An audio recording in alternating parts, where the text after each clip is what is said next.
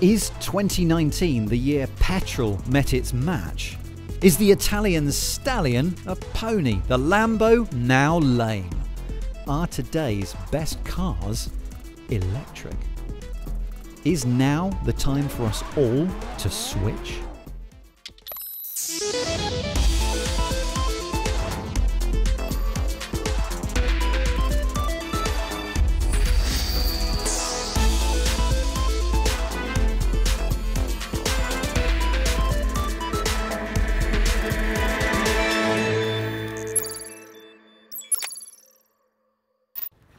Hello and welcome to a special edition of Click. Not Top Gear, although there are shades of that I have to say, but no, this week we're not talking about petrol cars like these, we are talking about electric cars like these. Not hybrid, not hydrogen or anything else. This week it is pure electric. Sure, there are other ways to power your car which are good for the environment. Go check them out by all means, but this is the year that all electric has really taken off. More people are thinking about EVs than ever before. So in this show, we are asking, is now the right time to switch? We'll look at the cost of buying and running them, how far they can go, and ask if they're as clean and green as they might seem. Mark is going to be going for the ride of his life, and he's going to be helping to track down what happens to batteries when we're done with them. And Dan is going to be reporting on the shiny new models coming to a showroom near you soon. But first, here's Lara with a reminder of how we got here. In recent times, all electric took off with the rise of Tesla. 2007 saw its first car, the Roadster, and yes, that's Dan in the passenger seat. 2011 saw Nissan and Mitsubishi create much more affordable all-electric cars, the Leaf and MyEV, and yes, that's Spencer in the driving seat.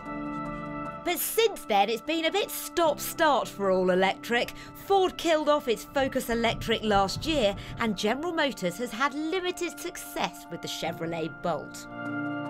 And although Renault launched the popular Zoe, many other big European car makers have been quieter than an electric motor until this year. History lesson done. Okay, Dan has been to see Europe's all-electric fight back at this year's Frankfurt Motor Show. There was really only one big question for the big execs of the huge German car companies at the world's biggest motor show. Why are they 10 years behind Tesla in offering us an all-electric car? We are not each time the fastest or the earliest, but if we come very strong. Tesla, a company that has been solely focused on electric vehicle production, you have to give them credit for blazing the trail. But if you look at other entries on the marketplace from other companies that also do normal cars, so to say, this is really the first time you're getting long range, fully usable, everyday usable electric vehicles coming from mainstream manufacturers. Right, so they wanted to ace it. Well, the stakes are high. Electric may only represent less than 3% of all new car sales last year, but VW have taken a close look at them and reckon it's the future. Well, it's obviously not real. These cool designs are actually for the future. Maybe. Each car manufacturer brings out some concept ideas. Interestingly, on the Volkswagen stand, they were all electric. The real car they were launching was the ID.3, a sort of electric Golf, with a 205 to 340 mile range depending on the exact model, with prices starting from a competitive €30,000. And a first from VW. They'll guarantee the battery for 8 years, meaning that if it loses more than a quarter of its full charge when new, they'll replace it. But will car buyers trust a firm that swindled the world when it lied about the illegal level of harmful emissions its own diesel cars spat out? We invested a lot, really, to fulfill our commitment to the CO2 targets. And it's not just only the CO2 targets during driving. For example, the battery cells after a normal life cycle of a car, which is mainly 8 years, 9 years, the battery cells are still healthy and you can use them, for example, for a second life. We will offer the customer in not all, but most of the European countries, we are able to offer contract to use green energy also during the driving. Audi hasn't done much in the way of electric for the past 10 years either, although now they have this. Sorry, that's another concept car. Now they have this. They've started with the popular style family SUV, but at more than £70,000, can many families afford it? Yeah, I think there is this perception in the market that I have to pay more for the electric version of the same size vehicle than I would for gas or diesel. I think what you're going to see is that, at least at Audi, we're going into a lot lower segments in order to make electrification much more affordable. There aren't many families that could afford €90,000 for a car. Sure there are. The e-tron started selling this year and has a range of 320 miles and will be joined by a sportier, more expensive electric GT model next year with a mid-range SUV, think sort of Q3, slated for 2021. Over at Mercedes, I found something much more affordable. The new Smart EQ42 Cabrio blows your hair rather than the budget at a smidge over £25,000, but will struggle to do a 90-mile round trip without plugging in. It joins their EQC offering, which I'm told will be joined by over half a dozen more all-electric models next year. But surely some things will never lose the roar of a combustion engine. Now, when Land Rover decide to make the Defender electric, well, then you know there's a trend going on. It also updates its own software over the air. Even the good old-fashioned black cab, here seen in white, has made the jump to electric, with 20,000 expected to sell across Europe next year, costing drivers less to run. Wonder if taxi fares will fall too. And then there are the sports cars. Lamborghini told me they have no intention of releasing an all-electric model anytime soon. Ferrari, who weren't showing, have a hybrid planned for 2022, but not an all-electric. So it fell to Porsche to take everyone's breath away. And they did. The Taycan is Porsche's first all-electric car, and it shifts. 0 to 62 in 3.2 seconds, with a range of up to 279 miles and a guarantee on that battery. Okay, it's £115,000, but that's a 12k saving on its petrol performance equivalent, the 911 Actual Turbo. Good value, maybe, but I have a feeling that it's that VW that'll turn out to be super competitive as an entry model for most. Talking of competition, we saw Porsche's entry into the electric car market in Dan's report there, but we wanted to test for ourselves just how quick an electric car could be. So we've set up a race. This is a Lamborghini Huracan Super Trofeo. Its V10 petrol engine delivers over 600 horsepower. It's up against a saloon car from Tesla, the Model S. It sports all-wheel drive, but it's twice as heavy as the Lambo, and it sells for about a third of the price. Our short drag is just long enough for both cars to reach 62 miles per hour, the industry standard for measuring acceleration. Now, both cars are in their fastest setups, and whatever happens today, we recommend you don't try this at home. We have several safety measures in operation. First of all, Johnny is a professional racing instructor here at Drift Limits. He does this day in, day out to scare the living daylights out of members of the public. In the passenger seat will be Mark, ensuring fair play and probably screaming his head off. And who can we get to give one of the finest sports cars a run for its money in a Tesla? It's only Top Gear's The Stig. Oh, I'm sorry, the Stig wasn't available, so I'm standing in. Is that okay? It's only Click's Lara Lewington. Drivers, start your engines.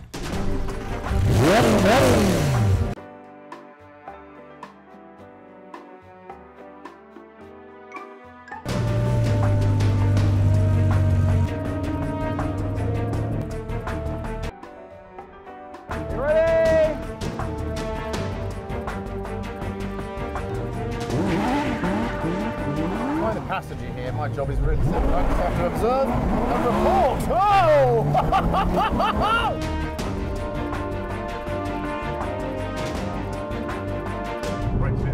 I did brake a bit early, but I so clearly won. I'm no expert, but that was no contest. Thank you, I was not expecting to beat you. Oh my word! What? I can't believe it, absolutely smashed me. That was so much fun. That was brilliant. Oh, congratulations, Johnny. Commiserations. Listen, you're a professional racing driver. In your opinion, why did that beat this? I know, it's absolutely mad, isn't it? I couldn't believe it. It all boils down to the fact that that is electric. So the power band is completely linear, it's always there, it's instantaneous. And to be fair, in the Lamborghini, I've got 3 gears to rattle through, whereas that, just straight line, boom, all the way. Over this kind of a distance, it doesn't really stand a chance, to be honest. It's always going to be the Tesla, hands down. Johnny, thanks. What's that? Did you miss it? Did you blink? All right, here it is again. 3, 2, 1, go!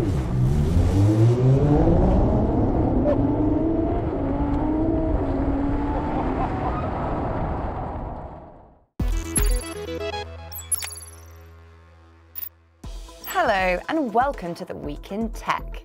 It was the week that Twitter admitted it let third-party advertisers see personal details provided for account security. The firm said it's addressed the problem, but did not say how many users had been targeted. Apple approved and then blocked a controversial Hong Kong protest app, following mounting pressure from China.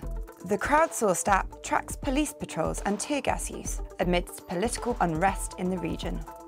And the brains behind the lithium-ion battery won the Nobel Prize for Chemistry nearly 30 years after their invention first hit the market. The battery tech created by John B. Goodenough, M. Stanley Whittingham and Akira Yoshino today powers everything from mobile phones and laptops to electric cars. Global professional racing club, the Drone Racing League, unveiled its first ever autonomous drone. This features 4 cameras, 4 propellers and an NVIDIA processor. Programmers are set to battle their AI systems, with the winner taking on a human pilot. And finally, how about a spot of lab-grown space meat? Israeli cultured steak startup Aleph Farms joined partners to help astronauts on the International Space Station grow the first ever space beef 248 miles from Earth. This isn't ready for human consumption just yet, but who knows, it could taste out of this world.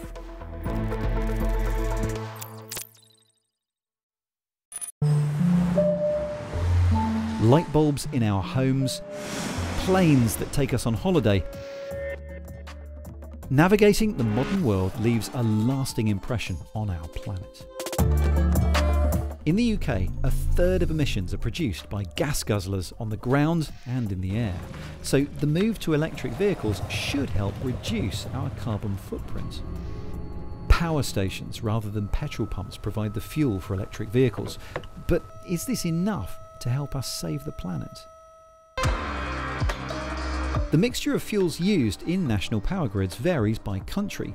Poland, for instance, gets most of its electricity from burning fossil fuels, whereas France's power stations are nuclear, leading to a much lower carbon footprint.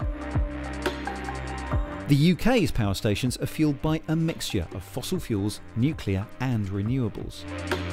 So there's still work to be done to reduce carbon-emitting power stations. It's not simply about switching to electric cars. But even when you account for that, and even when you account for all the energy and materials and resources that are going into manufacturing the batteries, the total footprint, the life cycle footprint per kilometer of an EV is on average lower than an internal combustion engine vehicle. As long as you're charging vehicles when there is plentiful wind and nuclear and sun generating on the system, actually electric cars get cleaner and cheaper by that very nature.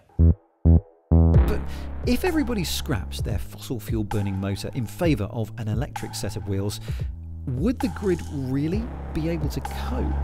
If we make the assumption that people plug in their vehicles when they come home, then what we find is that peak requirement means that we need something like 15 to 20 large power stations having to come along for that period. If we move to a system where actually we shape when the charging actually happens within the vehicle, we can more than adequately cover the total energy required for you to do your daily journeys. It just happens slightly later in the evening or early in the morning.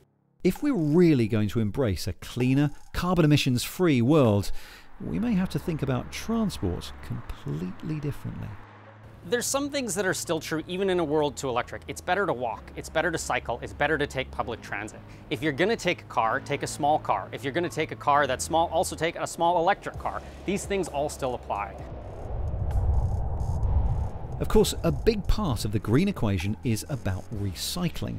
So Mark's been investigating what happens to the batteries when they fade or when the car's headed for the scrap heap.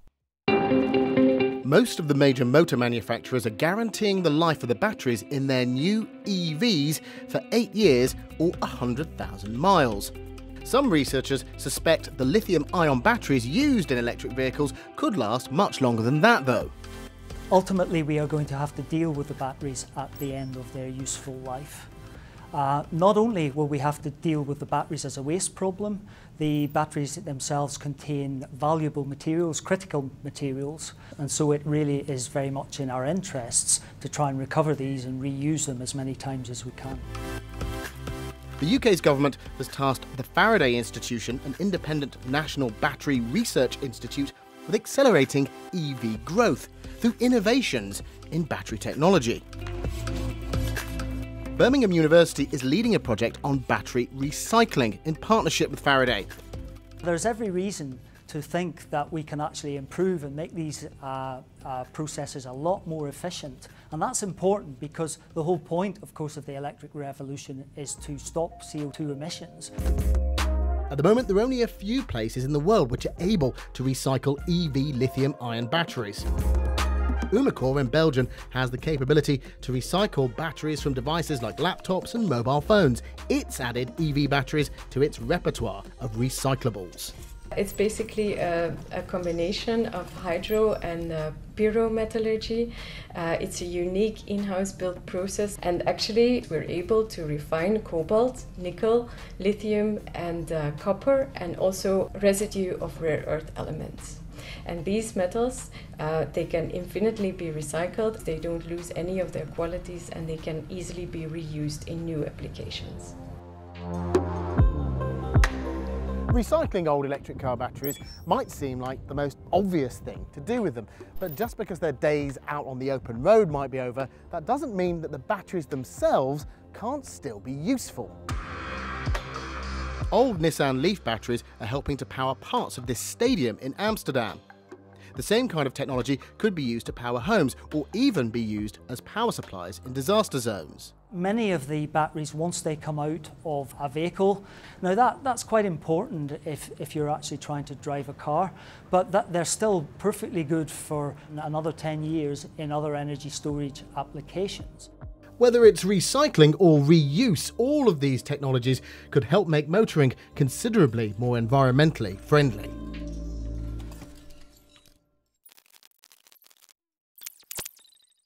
That was Mark Chislak on the huge amount of work that still needs to be done to recycle the batteries inside electric cars.